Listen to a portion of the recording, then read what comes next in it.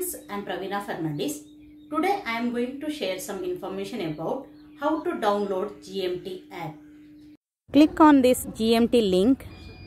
You can see right side 3 lines. Tap on that line. Then one page will open, add page 2. Click on that. Then you can see app screen. Then install. Now GMT app is installed in your phone. You can transfer the money from GMT app. I think you all people understood how to download GMT app. Now you can go to nearby your GMT office and tell them to deposit money to your GMT wallet. GMT link I will give in my description box. After depositing money, you will get message to your phone. Then you can transfer the money to your country.